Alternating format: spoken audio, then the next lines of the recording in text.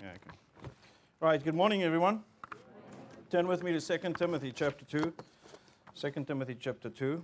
I bring greetings from our church in Edgewater, Florida. Number of folks who ask us here about where are we, and if you know where Daytona Beach is, if you know where Orlando is, we're northeast of Orlando. You know where Daytona Beach is? We're just about 20 minutes from Daytona Beach south, and next to, you get Daytona Beach, Port Orange, New Smyrna Beach, and Edgewater. And so we're up at Edgewater, our church, and ministry is doing well there, and we're thankful for that ministry. And I bring greetings from that ministry to you. I'll maybe over the next day or so tell you a little bit more about what's going on in Africa with the ministry there and the missions there. But this morning, let's get on with the message, because I'm sure you guys want to go for lunch. And we're in 2 Timothy chapter 2. The guys that preached last night, Brother Ted Fellows this morning, Brother Redmond, and is it Frank Redmond, right? Brother Perry Lemons, they all did a great message. And I should just come up here and say, ditto, amen, sit down, okay? Because they built a real great platform. My message this morning is entitled, Defending the Faith. Defending the Faith. And so let's go read 2 Timothy chapter 2. We'll go read from verse 7 there. Consider what I say, and the Lord give thee understanding in all things. Remember that Jesus Christ of the seed of David was raised from the dead according to my gospel, wherein I suffered trouble as an evildoer, even unto bonds. But the word of God is not bound. Therefore I endure all things for the elect's sakes, that they may also obtain the salvation which is in Christ Jesus with eternal glory. It is a faithful saying, for if we be dead with him, we shall also live with him. If we suffer, we shall also reign with him. If we deny him, he also will deny us. If we believe not, yet he abideth what? Faithful, he cannot deny himself. Of these things put them in remembrance, charging them before the Lord, that they strive not about words to no profit, but to the subverting of the hearers. Study to show thyself approved unto God, a workman that needeth not to be ashamed, rightly dividing the word of truth. But shun profane and vain babblings, for they will increase unto more ungodliness, and their word will eat as doth a canker, of whom is Hymenaeus and Philetus, who concerning the truth have erred, saying that the resurrection is past already, and overthrow the faith of some. Nevertheless, the foundation of God standeth sure, having this seal, the Lord knoweth them that are his, and that every one that nameth the name of Christ depart from iniquity. But in a great house there are not only vessels of gold and of silver, but also of wood and of earth, and some to honor and some to dishonor. If a man therefore purge himself from these, he shall be a vessel unto honor, sanctified and meet for the master's use, and prepared unto every good work. So we're going to read that far, and we'll go back to some of these verses this morning. Let's give a word of thanks. Father, we thank you for your word. We thank you that we can consider it, and we thank you that you gave us the understanding in all things. So we pray this by Christ Jesus alone with thanksgiving. Amen. So my study this morning is to demonstrate that dispensational Bible study is the only approach that will both identify and defend sound doctrine. Okay? And so, when Paul starts off in 1 Timothy and 2 Timothy and Titus and Philemon, look at what he says in 1 Timothy. Turn with me there. Because what is going to happen with sound doctrine, what's going to happen with the issue of once you and I understand sound doctrine, once you and I understand the word rightly divided, we're going to find out there's people departing from that. There's going to be a falling away from the truth of God's word. And the satanic policy of evil is to do what? Is to take you from sound doctrine to false doctrine. Okay? And we have to guard against that. We need to defend the faith. We need to defend the truth of God's word rightly divided. Okay? And to do that, we need approved workmen that have studied to show themselves approved unto God, a workman that needeth not to be what? Ashamed, rightly dividing the word of truth. That's the only way by which we can shun. But it's the only way by which we can avoid. That's the only way by which we can flee false doctrine. Okay, and these vain and profane things that's going on, it's by sound doctrine. When Paul, in 1 Timothy chapter 1, verse 3, Paul says to Timothy, as I besought thee to abide still at Ephesus, when I went into Macedonia, that thou mightest charge some that they teach no other what? So that tells me that somebody was preaching what? other doctrine, not sound doctrine, right? And neither give heed to fables and endless genealogies which minister questions rather than godly edifying, which is in faith, so do. So what is Paul after when Timothy have to set things in order is what is going to bring godly edification to the body of Christ. Not what is going to diminish the godly edification and break down what God has set up. You understand? And to do that, you need to be a workman that's what?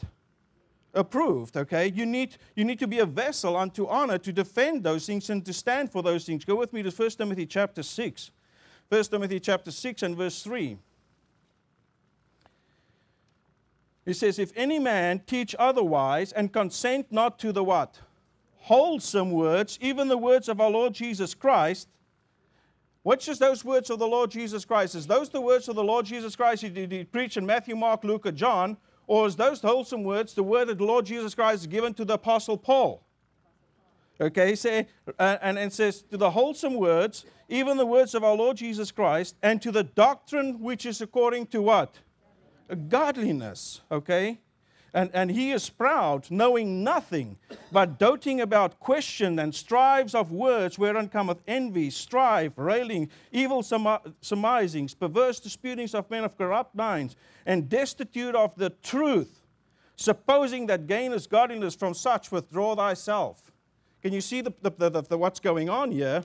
And that's why Paul is writing these epistles, and God has given them by inspiration so that we can defend and guard the truth, okay? And rule in that, you know. He talks about the office of a bishop, the one that ruleth well. What do you rule? Well, you make sure that the body of Christ and those that you lead and that you teach, that they function within the boundaries of the doctrine. As soon as you're out of rule, and you have to come back into rule. Okay? So what we need to do is, if we want to do this and we want to defend the faith, what we don't want to be children tossed to and fro by every wind of doctrine. Okay? And that's why we have to give attention to what? Sound doctrine. That's what's going to edify it. And to have that sound doctrine, we need a sound approach. A sound doctrine approach, which is obviously that we've been talking about since last night and the sessions this morning. It's a dispensational Bible study, and that's what's been covered this morning, okay? With the dispensational Bible study, obviously what we have is we have to, and I'm going to say this, and I'm not going to spend much time on that this morning, but I'm going to tell you this. If you do not have a final authority that you trust 100% to be the inerrant, perfect Word of God, you can defend nothing. You need to be 100% sure that the Bible that you have, you trust, and it's perfectly preserved, okay? Or else you cannot defend anything, because what you're going to defend, if somebody points out a mistake in that, your defense is where? Because how are you not going to be wrong about what you're saying, right? And so you have to have absolute final authority. And what we need to do is be dispensational study to the Scriptures. And I'm not going to spend much time on that because that's been covered the last few sessions, okay? We need to read the Bible literally. It says what it means, and it means what it says. You know, if you want to get spiritual lies from the Bible, you have to spiritualize everything in the Bible. And for that reason, we have to look with spiritual eyes at the truth of God's Word, rightly divided, and not spiritualize it, because from spiritualizing the Scriptures, you get spiritual eyes. You get that? That's a lot of words, but I hope you get it, okay? I know the accent is not going to help much, okay? But, you know, and we must make, as we said, the distinction between prophecy and mystery. We must understand that all Scripture is for us, but not all of Scripture is written to us and about us. Everything is for our edification, but all is not specifically written to us and about us. We've established that. We've seen that, okay? Then the second point is a sound doctrine identity, okay? Rightly dividing the word of truth will identify sound doctrine. Wrongly dividing the word of truth will not identify sound doctrine. You get that? And so that's what we need to do. Then we're going to need, and we'll look at this morning, a sound doctrine defense, okay? And right division and rightly dividing the word of truth defends sound doctrine. You guys get the picture right now? I can almost say amen and sit down, okay? Okay, and then the last one, and I don't know sure if I'm going to get to this point this morning, but you know, my heart is full of this, and I've been really, you know, it's been something that has been on my mind for a long time, is a sound doctrine soldier or a sound doctrine servant. And it's somebody that is strong in the grace of our Lord Jesus Christ. It's somebody that's not striving about with words and arguing and just be contentious all the time. But it's somebody that's following righteousness, that's following faith, that's following charity, and following peace. It's somebody that is with gentleness and is going to be apt to teach. And 2 Timothy tells you that. And it's somebody that's going to be patient. And he's going to in meekness instruct those that oppose themselves. Because the way that you want to defend sound doctrine is those that oppose themselves, you want to instruct them with the truth of God's word. But to do that, you've got to follow righteousness, you've got to follow faith, you've got to follow charity, you've got to follow peace, and live peaceably with all men. Now, if you're going to be angry and upset all the time, you defend nothing. Okay? Like they say down by us, you're not defending nothing, which is really, you know, you are defending nothing. Double negatives. Okay, let's move on, okay? That's what we're going to have to do. So let's go. We've established the issue. We have to rightly divide the word of truth, and we'll get to some of that now. But let's look at a sound doctrine identity. In 2 Timothy chapter 2, when Paul is writing to Timothy, and he's setting these things in order, and for the church, the order of the local church, and 1 Timothy has set that up. And 2 Timothy, you know, we have Timothy. He's a young man, and he has this immense amount of responsibility weighing on his shoulders, okay? Here's his mentor, his spiritual father, if you will, Paul the apostle, that writes to Timothy as his beloved son, and he is on his way out of this world. He's going to depart from this world, and Timothy now needs to set things in order. And get me tell you something, it is a fearful thing to do. It is a frightening thing to do if you don't have sound doctrine, okay? And he's writing to Timothy, and he says, you know, you need to be strong in the grace that is in Christ Jesus. Okay?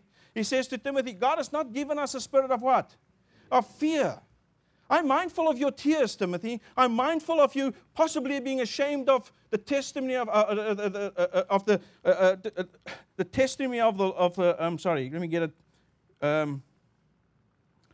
Ashamed of the testimony of our Lord, nor of me his fellow prisoner. Okay, because it's costing him. And for that reason, Timothy, God has not given us a spirit of fear. Stir up the gift of God that is in you. Okay? Because God has not given us a spirit of fear. He's given us a spirit of power and of love and of what? A sound mind. And a sound mind is going to be able to defend sound doctrine. Okay? So look at what he says there in chapter 2, verse 7. Am I going too fast, by the way? Brother Frank Redmond this morning was going tuk, tuk, tuk, tuk, tuk, tuk, tuk, tuk, tuk, tuk, tuk. You know, and I'm like, I'm trying to see if I can follow in his shoes this morning, okay? So, and I hope I didn't offend anybody when I did that, okay. 2 Timothy chapter 2 and verse 7, Paul says, consider what I say, and the Lord give thee understanding in all things. He's a bit full of himself to say, consider what I say, and the Lord. If you want to understand what, you know, if you want understanding in all things, you got to consider what I say. Listen to me. But it is true. If we don't consider what Paul says, we cannot have understanding in all things. Because it's the Pauline epistles, Romans to Philemon, that brings the whole scriptures together and shines a bright, shiny light and focus in on the attention that we now can know how to rightly divide the word of truth. You don't have that without Paul. Okay? And so Paul says, consider what I say, and the Lord give thee understanding in all things. To consider means to fix and to exercise your mind on, carefully examine, to attend to it. Okay? And if we do that, you know what's going to happen? We will profit. We will profit, and our profiting, says 1 Timothy chapter 4, will appear unto what? All men. Okay? So when you profit from sound doctrine, guess who else is going to profit? Those that you deal with. If you deal with them according to sound doctrine. Now, if you deal with them according to pride and self-will and arrogance and contention, guess what? It's not going to appear to them, okay? Because you'll be an insult to sound doctrine. Okay? And so we need to do these things. We need to give attention to what Paul says. And Paul is instructing Timothy to carefully consider what he just told him in the first chapter and part of that, and what he's going to tell him after that. And by the way, when he says consider what I say, if you want to consider what Paul says, where do you have to go? You go to Paul. And you have to go from Romans to where? Philemon, exactly. That's where you're going to consider what Paul says. And when you consider that, God, the Lord, will give you understanding in what things? In all things. Isn't that a deal? Isn't that a grand deal to know that, you know, if I understand and know what Paul is saying, I can have understanding. God's going to give me the understanding in all things. I got to obviously have to believe what Paul says. If I don't believe it, neither will God, you know, neither will it work in me that believes, right? I have to believe, okay? And so Paul says, you know, Timothy needs to consider this. Because why? Because Paul is the appointed apostle of this dispensation. But he's not just the appointed apostle of this dispensation. Paul is the guy, Paul is the person that God saved by His grace against all odds, who has committed an unpardonable sin. And God saves him against all odds and gives him eternal life, and that life is going to be entered into the where? Heavens. Paul cannot come and reign for 1,000 years. But he can enter where? Heaven, right? And so Paul says, but he's not just the apostle of this dispensation. He is also the guy that fulfills the word of God. That God gives the final revelation that we need to bring the scriptures to what? Completions. And without Paul, the scriptures are not what? Complete. The whole realization of Genesis chapter 1 verse 1, in the beginning God created the heaven and the what? Earth. Without Paul's 13 epistles, what God designed in the beginning to do, to fulfill and to complete, cannot be done without Paul's epistles. And that's why we have to consider what Paul says. You get that? Because he's the appointed apostle. Go with me to 1 Timothy chapter 1. 1 Timothy chapter 1 and verse 11. According to the glory, you guys with me there? I know sometimes I start reading and I'm still hearing Bibles turning, okay? According to the glorious gospel of the blessed God, which was committed to my trust. Who was the gospel of the blessed God? To whose trust was it committed? To Paul's, okay? And I thank Christ Jesus our Lord, who hath enabled me, for He counted me faithful, putting me into the what? Ministry. Who was before a what? Blasphemer, and a persecutor, and injurious. But I obtained mercy because I did it ignorantly in what? Unbelief. And the grace of our Lord was exceeding abundant with faith and love, which is in Christ Jesus. This is a faithful saying and worthy of all acceptation, that Christ Jesus came into the world to save sinners, of whom I'm what? He's not saying I'm the worst sinner out there. He says I'm the first one that's going to form a pattern for how to believe hereafter. And this next verse says, howbeit for this cause I obtained mercy, that in me first Jesus Christ might show forth all longsuffering, for a pattern to them which should hereafter believe on Him to life what? Everlasting. So Paul is the appointed apostle. We've seen that, and it's of the utmost importance to give attention to what Paul's writing, okay? When Paul is praying for the church, go with me to Colossians chapter 1, if you will. He's praying for this and to get understanding in all things. Colossians chapter 1, Paul's prayer is for the believers, and then the prayer is for us. And we should have this prayer among ourselves as well. As he writes to the Colossians in chapter 1. Colossians chapter 1.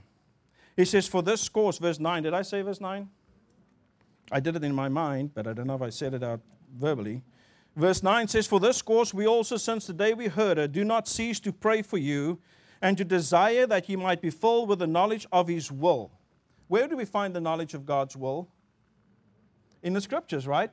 Do we find it only in Romans to Philemon, or do we find it from Genesis to Revelation right through? Yes. Okay, knowledge of His will in all wisdom and what? Spiritual understanding. It's wisdom and spiritual understanding that's going to help us to do what? Rightly divide the word of truth. And no one understands how to defend that sound doctrine. Why does he pray that for the church to be filled with the knowledge of His will? in all wisdom and spiritual understanding, that ye might walk worthy of the Lord unto all pleasing, being fruitful in every good work and increasing in the knowledge of God. We have to consider what Paul says. And when we consider it, and the prayer is then that we might be filled with the knowledge of His will in all wisdom and what? Spiritual understanding. And as we consider what Paul says, by the way, who gives the increase? I know I'm going to preach a great message this morning, or maybe not a great message. We'll have the scorecards reveal that later. But, and I'm going to preach a message, and I am going to give you the increase that you need. No. That's why do we have to preach the what? The Word. And as you believe the Word, God works in you and reveals it into you, and He makes it known in your heart, and He gives the what? Paul says, I've planted, Apollos watered, but who gives the increase? God gives the increase, and that's what we need to do. Now, go back with me there to second Timothy there. It says we need to consider what Paul says. We understand that, and we've seen that. And the Lord give the understanding in all things. And then in verse 8, he says, remember that Jesus Christ, of the seed of David, was raised from the dead according to my what? According to Paul's gospel, Jesus Christ of the seed of who? David was raised from the what? Dead. So that's an interesting message. And as he writes to Timothy, he says, remember. So what is he telling Timothy? I've told you this before, you know this, but I have to do what? I have to remind you. Remember, Timothy. Remember to exercise your memory, okay? And that's why you preach the Word, to exercise people's what? Memory sometimes, right? If somebody opposes themselves and they go away from the truth, what do? You bring them into remembrance. You're instructing in the truth, okay? And you bring them in, okay? He says, remember that Jesus Christ of the seed of David was raised from the dead according to my gospel. Now, it's no secret that Jesus Christ was of the seed of David, right? Matthew chapter 1, verse 1 tells us that, and various other passages tells us that Jesus Christ was of the seed of David. He says he is the seed of David and of Abraham, right? The son of David and the son of Abraham, right? Even Paul writes in Romans chapter 1, quickly go with me there, in Romans chapter 1.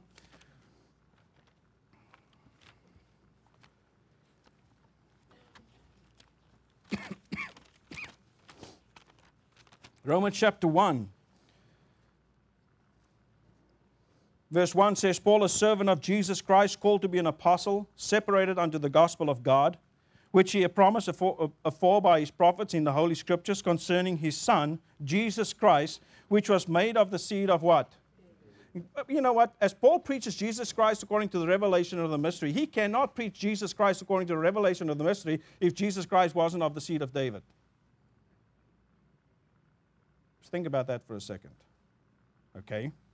Concerning his Son Jesus Christ, who was made of the seed of David according to the flesh, and declared to be the Son of God with power, according to the Spirit of holiness, by the resurrection from the what? From the dead. So Paul says, remember that Jesus Christ of the seed of David was raised from the gospel according to was raised from the dead according to what? My gospel. Paul's my gospel, we know, was part of the mystery. And we've heard Romans 16:25 being said to us, and everything. Let me go read that too, because we need to, the proper way of teaching somebody is you tell them what you're going to tell them, and then you tell them, and then you tell them what you told them. Okay?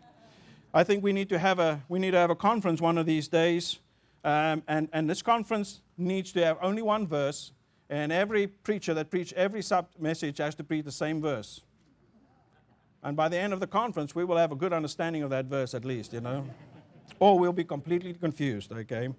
Verse 25 says, now to him that is of power to establish you according to what? My gospel.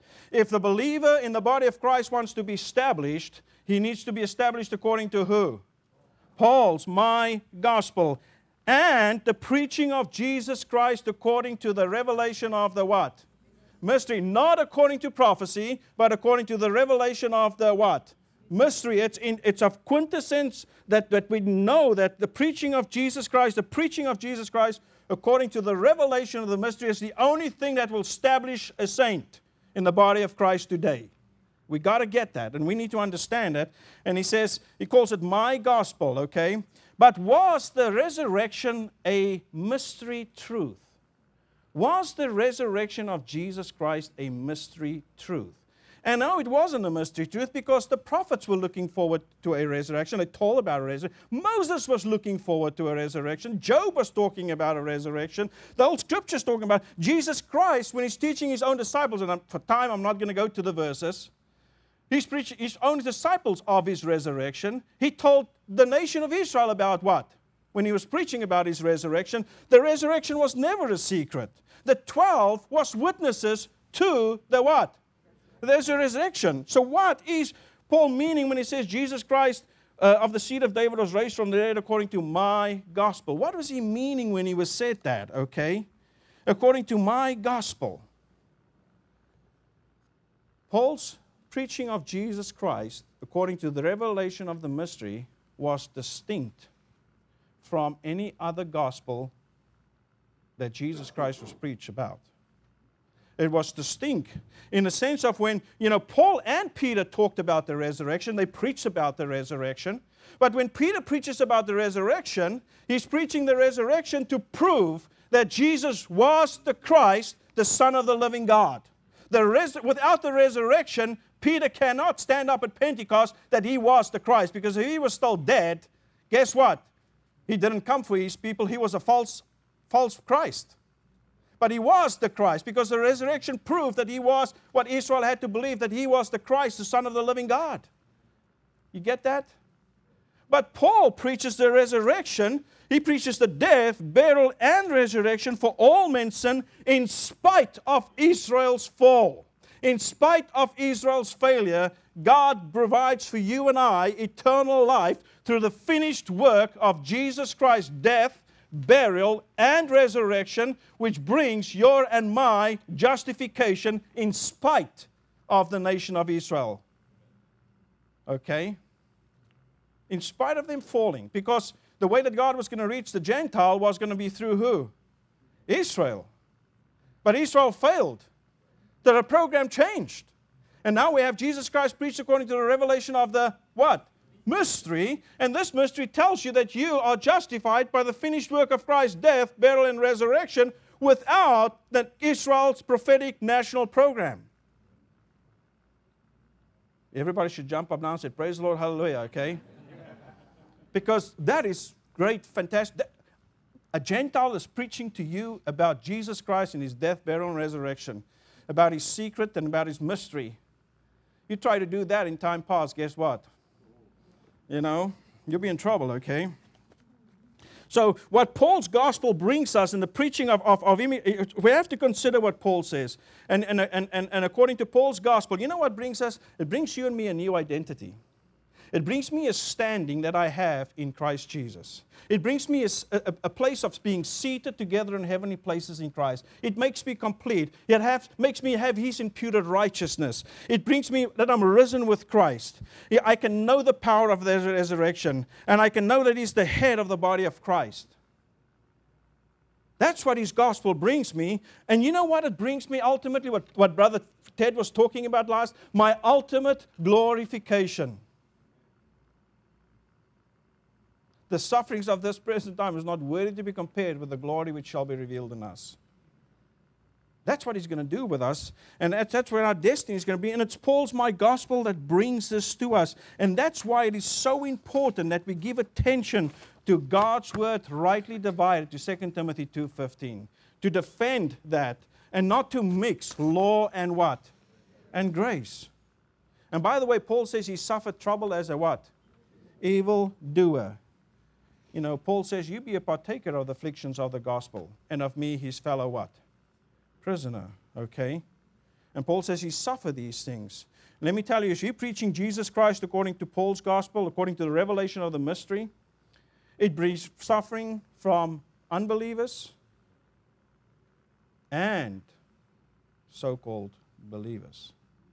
Not even so-called believers. Some people are believers, but they got saved through the finished work of Christ, and they still will persecute if you preach Jesus Christ according to the revelation of the mystery.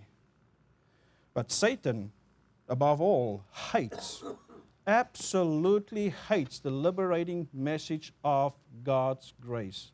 And it's his policy of evil to corrupt God's word and to take that away from you and to bring you into a mixed gospel and a mixed message of law and grace and of prophecy and mystery, and just spiritualize everything because we all feel good and happy and just whatever, you know.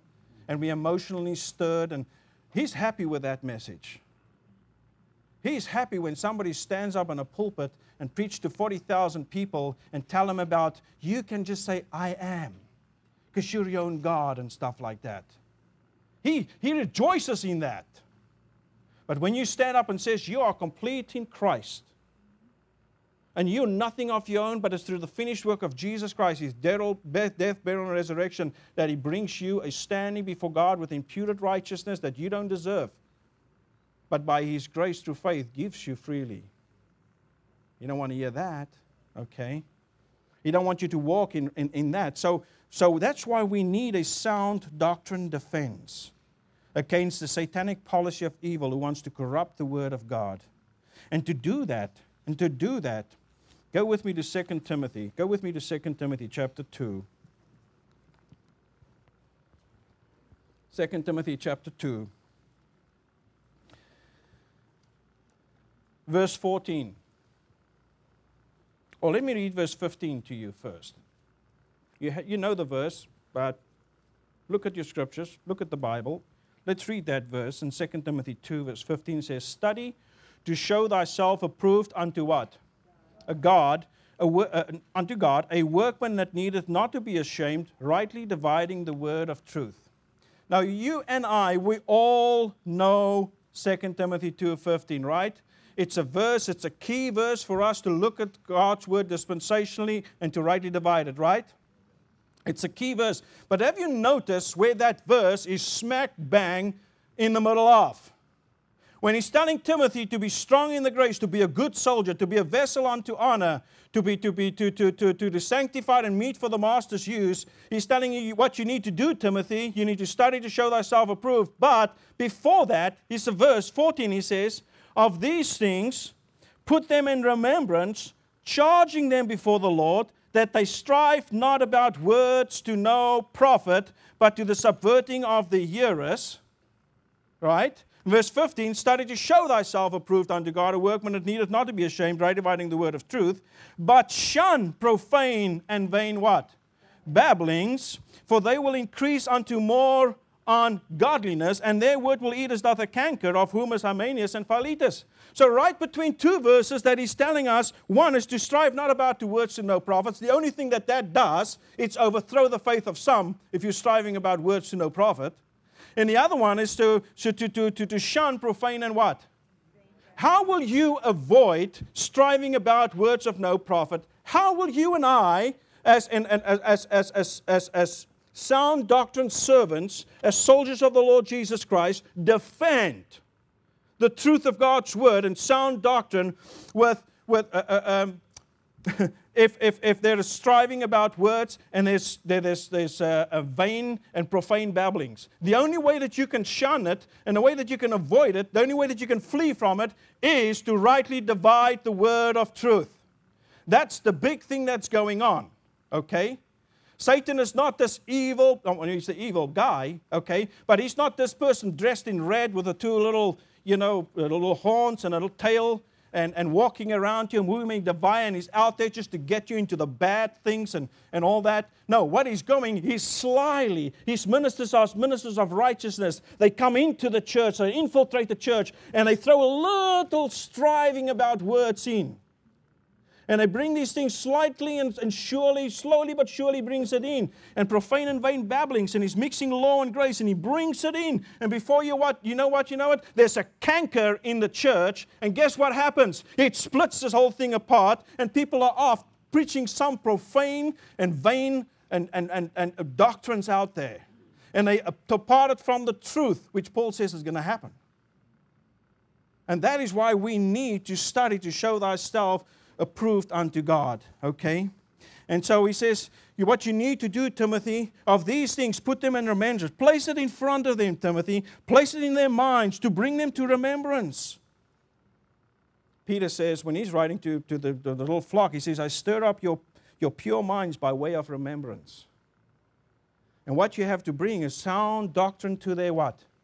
Remembrance. Because that's what it's going to, you know what sound doctrine does?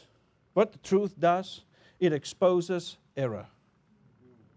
It exposes error. And that's why we need to preach sound doctrine. That I strive not about words to what? To no profit, but to the subverting of the only thing that it's going to do, striving about words is going to do, it's over going to throw the faith of some. And that's sad. How much time we in the body of Christ spend striving about words when the lost has not even heard the gospel of God's grace. And the lost is looking at us fighting and arguing about stuff that there is no profit in. If I was a lost person and I see believers fighting and arguing and name-calling the way that's going on, I wouldn't want to be a believer, because what attracts me to that? And Paul says, you know, one of the greatest things you can do, Timothy, is you need to strive. Put them in the remembrance of sound doctrine, remembrance of these things, that they strive not about with words to no profit, but to the subverting of the hearers. Shun profane and vain babblings, Timothy. And the key is to rightly divide the word of truth.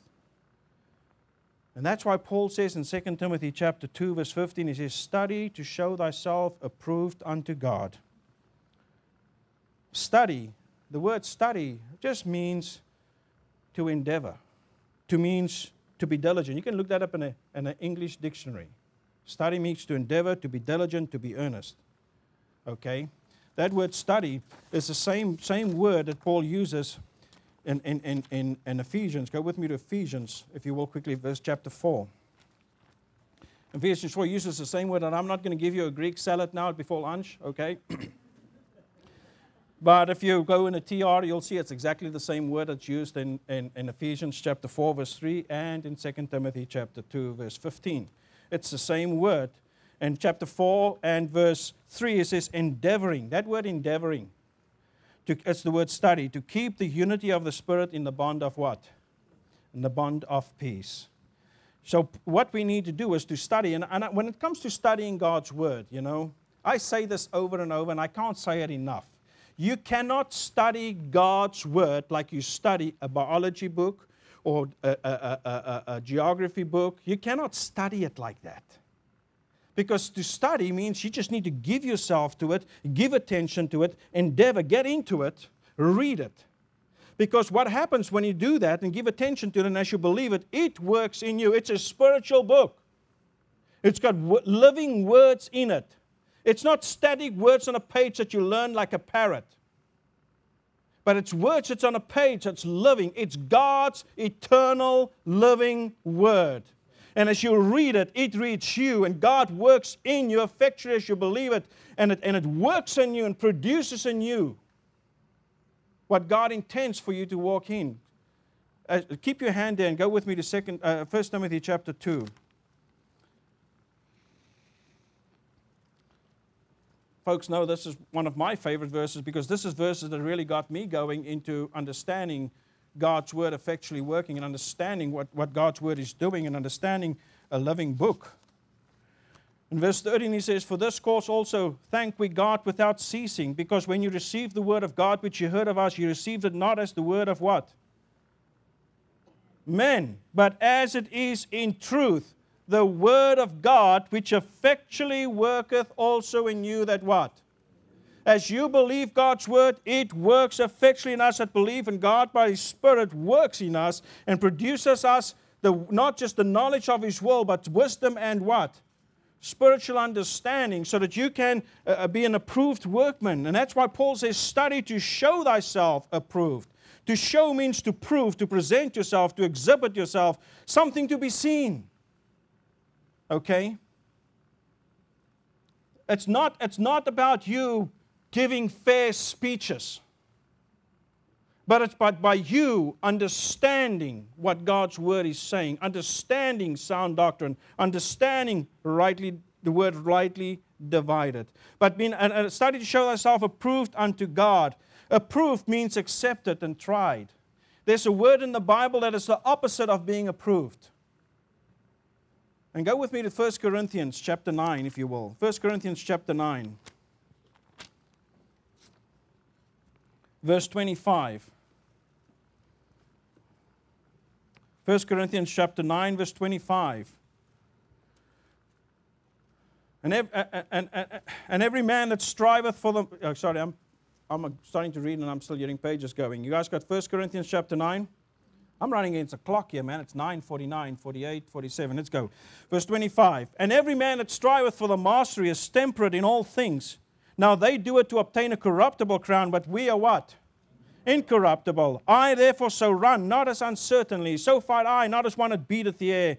But I keep under my body and bring it into subjection, lest by any means, when I have preached to others, I myself should be a what?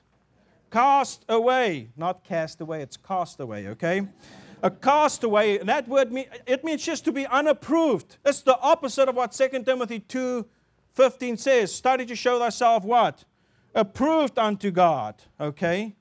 And by the way, there's many people that approve themselves as God's spokesman, but it's not it's not, for it's not he that commendeth himself is approved, but whom the Lord what? Commendeth, okay? And so this is what we need to do, you know. If we're going to preach the gospel and we're going to be in defense of sound doctrine and we're going to defend the faith, we need to study to show ourselves approved to God, because it's approved workmen that defends sound doctrine. You get that? Okay? And when you're going to do it, you're going to do it soundly according to the doctrine. Not according to your flesh. Not according to your pride. But according to sound doctrine. It's no longer I that liveth, but who? Christ. Okay? It's according to sound doctrine. It says, unto God. It's God that tries our heart, obviously. That's him that we have to please. A workman that needeth not to be what? Ashamed. A workman means a teacher, a laborer, somebody that's skillful in the area. The first time that word workman appeared in your Bible, I think it's the first time, I could be wrong, but it's in Exodus chapter 35, when they were making the finishings for the tabernacle. And in Exodus 35, he says, you know, God puts His Spirit on some of these men. And what are they going to do? They're going to be skillful. They were cunning workmen. Skillful. That's what we need to be, as cunning workmen, skillful. And what we need to do, God's not going to put His Spirit in us to do it supernaturally. What it's going to do is He's given us His whole, complete Word of God that we need to study to show ourselves approved, that we get into. And as we get into God's Word, it gets in us. And as we believe it, it starts working in us. And we are filled with the Spirit, and the Word of Christ dwells in us richly. And we become effectual workmen. We can become skillful in the area of defending the gospel, defending the faith, preaching the gospel. And our desire becomes that for God to have all men to be what? Saved and come to the knowledge of the truth. It's not about me winning battles. It's not about me getting, you know, a bunch of people on the list that I have won to Christ. But it's all about the truth of God's Word and about the defense and confirmation of what? The gospel. The Word of truth. Okay? And what I'm saying is that, you know, a workman, you know, he is skillful. Okay? We need to be good. Look at Paul says in 1 Timothy chapter 4 about Timothy. By the way, when I started this thing off and I wrote this started making points for this message, I had 14 pages. And I'm like, okay, we got to work at this. We got it down to 12 pages. I got it about 8 pages. And I'm like, okay, I got too much here anyway. But it's good information, okay? And I'll preach a whole series on it. How about that? So, look at it says in 1 Timothy chapter 4 and verse 6. If thou put the brethren in remembrance of these things, thou shalt be a what? Good minister of Jesus Christ, nourished up in the words of what? That's God's word working effectually in you, right? Nourished up in the words of faith and of good doctrine whereunto thou hast what? So what does a good minister do? He's somebody that's nourished up in the words of what? Faith. Okay? He's nourished up in the words of faith and of good doctrine. And it's a good minister that puts the brethren in remembrance of these things. It's somebody in 2 Timothy. Look at 2 Timothy chapter 2. And I know I'm not going to get to this. But in 2 Timothy chapter 2, in all light of everything he's saying in the context of 2 Timothy, verse 19 says, nevertheless, the foundation of God standeth sure, having this seal. The Lord knoweth them that are his, and let every one that nameth the name of Christ depart from what? Iniquity. You know what is, for me, that is saying there, depart. Who was iniquity found first? And Satan. Why? Because he was full of pride. He wanted to be like the Most High God. He wanted to exalt it himself. You know what somebody that follows youthful lust does? It's pride. It's iniquity. And we need to depart from that prideful, full of ourselves, argumentative, quarreling and striving, and get away from that. That's how we depart from iniquity. It says, but in a great house there are not only vessels of gold and of silver, but also of wood and of earth, and some to honor and some to dishonor. Doesn't matter what position you hold in the body of Christ. And some of us are gold, and some of us are silver, and some of us wood, and some of us are clay. You could be a clay vessel, or an earth vessel, or a wood vessel, and you can still be a vessel unto honor. It says, if a man therefore purge himself from these, he shall be a vessel unto what? Honor, sanctified, and meet for the master's use, and prepared unto every what? Good work. What is God's word and sound doctrine is going to do me? An approved workman. He's somebody that is sound in doctrine, nourished up in the words of faith, in a good doctrine. He's somebody that's a vessel unto what? Honor. An approved workman. A vessel unto honor, and sanctified, and meet, and prepared, meet for the master's use, and prepared unto every good work. He is not somebody that's full of self. He's somebody that has been nourished up by the doctrine. And he rightly divides the word of truth. And he can identify when error is going to creep into the church. And I pray on a regular basis, oh Lord, that my understanding of your word be so that when somebody comes and asks a question and wants to there's so much striving going on today. And about stupid things that's got no eternal value. And we get bent out of shape if somebody don't see my view. And when you get into that avenue and you start going down that road, I'm telling you, you're not a vessel unto honor. You're not sanctified and meet for the master's use. Because it's not about you. It's about what God ultimately does through you through the finished work of Jesus Christ. He says, flee also youthful lust, but follow righteousness, faith, charity, peace. You know, youthful lust is not talking about sexual lust and stuff like that. That's natural, we know that. But he's talking about pride, wanting to be right. You know what young people always do when you tell them something? Always have to say something back.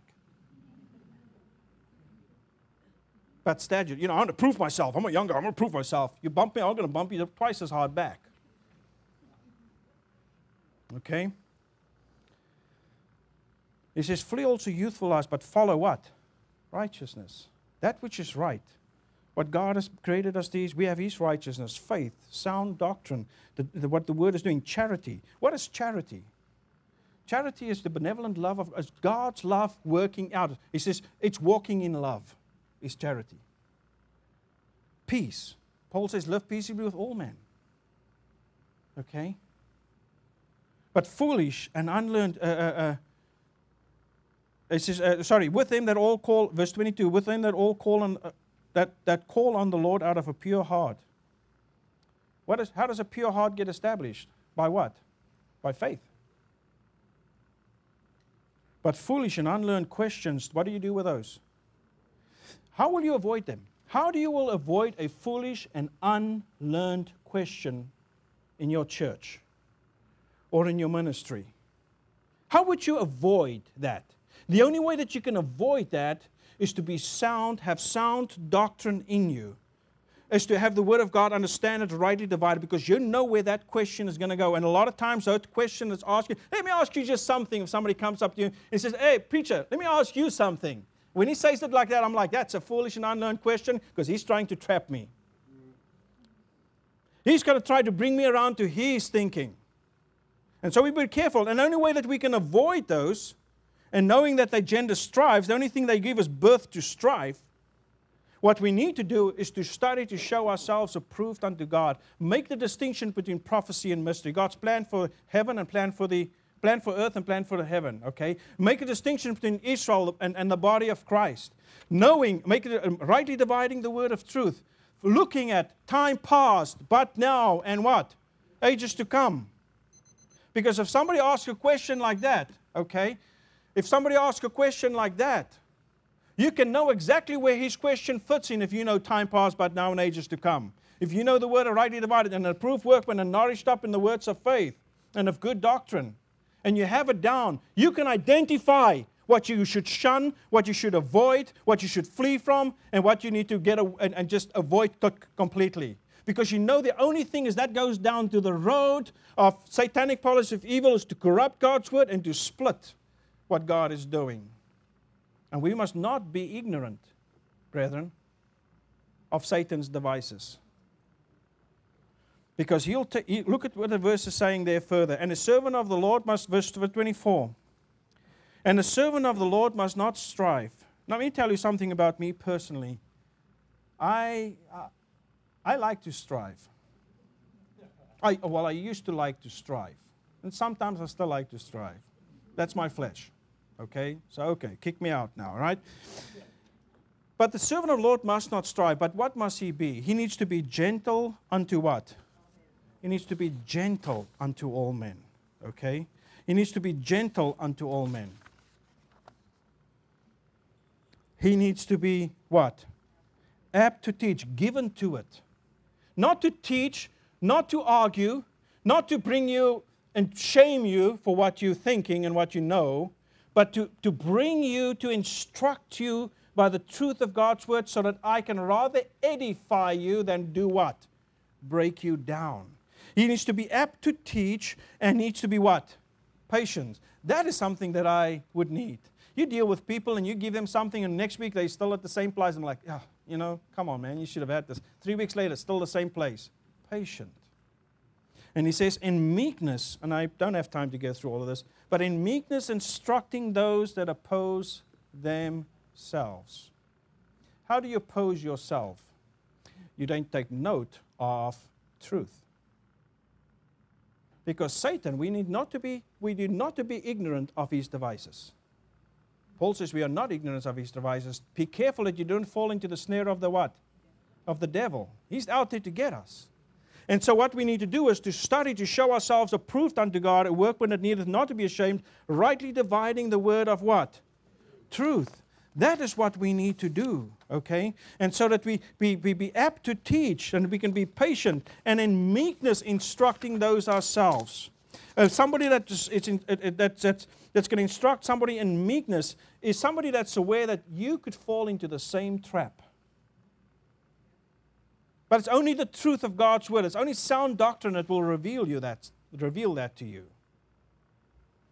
He says, in meekness, instructing those that oppose themselves, if God peradventure will give them repentance to the acknowledging of the truth.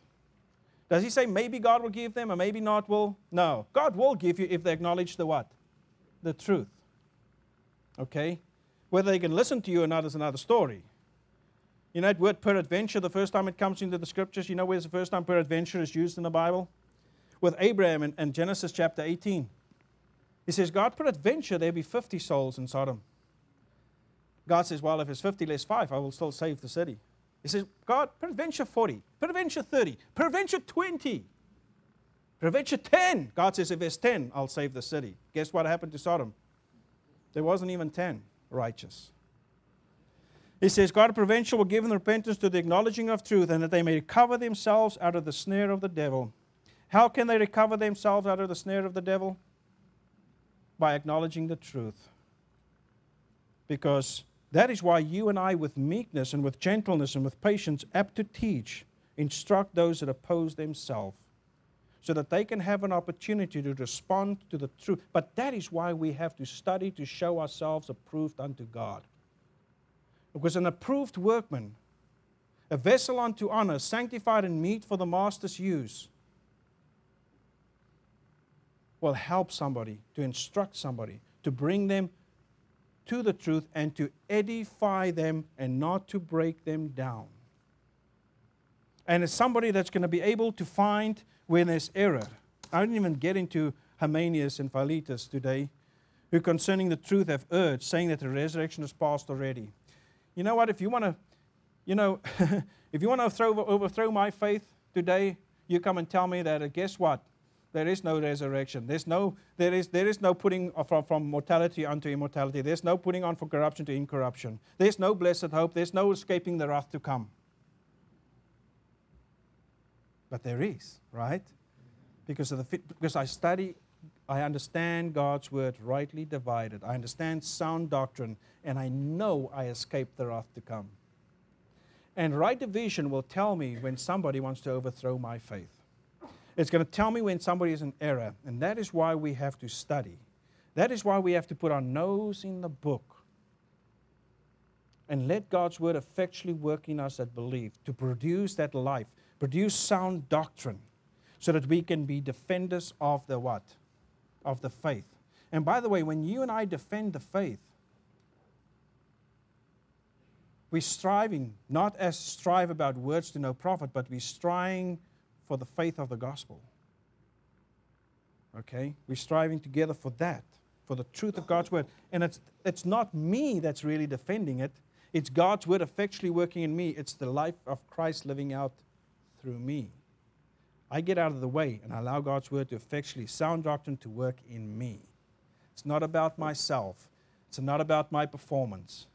It's all about the finished work of Jesus Christ and the preaching of Him according to the revelation of the mystery that we now have and working in us effectually. And then we stand in sound defense of the doctrine. Amen? Father, we thank you for your grace. We thank you for your provision of your word, your complete word. Thank you that it can work in us effectually that believes it.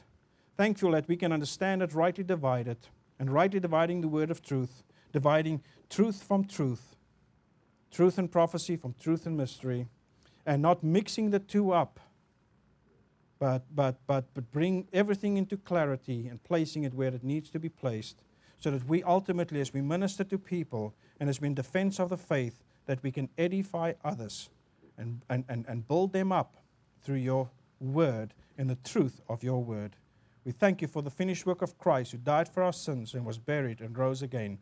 Thank you for our eternal life, and that we can receive that by plainly placing our faith in the faithfulness of Christ. And we praise you for these things by Him alone. Amen. Amen. Thank you. Thank you, Brother Des.